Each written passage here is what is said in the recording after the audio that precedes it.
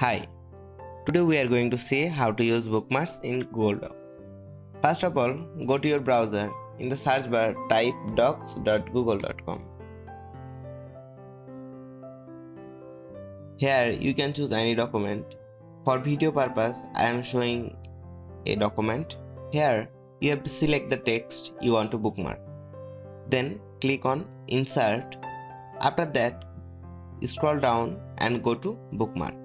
Then select the text. What do you want to bookmark? Here click on Insert, then click on Link. After that, click on Headings and Bookmark. Then click on the bookmark you have added before. The bookmark will add it. If you click on the text, it will directly go to your bookmark. So that's all about how to add bookmark on Google Doc. If you like this video, give the thumbs up, don't forget to subscribe and hit the bell icon. Thanks for watching the video.